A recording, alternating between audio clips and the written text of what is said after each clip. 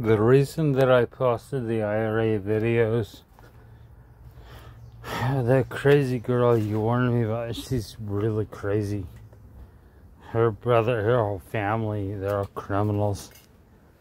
And what happened is that they replicated the key to my place and they stole a tomahawk. It was a bluestone tomahawk.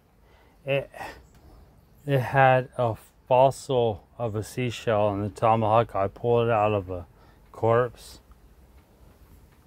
And I had the part of the fossil they pulled out of the corpse. It was there. And it was going to be moved into a dump truck. I saved that and I was going to put it into a museum. And that was stolen. They stole a riding lawnmower.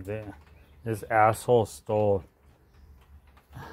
like shoes, like Air Force One shoes, $175 shoes, and then like random shoes from my porch.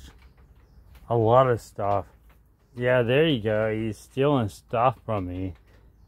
Great. So obviously I gotta find the thing. So if I'm gonna find it myself, obviously I'm not gonna find it myself. I got boyos in Ireland. There you go. Who's gonna find it? It's gonna be found. There you go. Why now? All of a sudden, oh, I'm banned because I'm myself is physically threatening thieves. There you go. Now I'm banned because I myself am physically threatening people who have stolen from a museum. There you go. Yeah, that makes sense.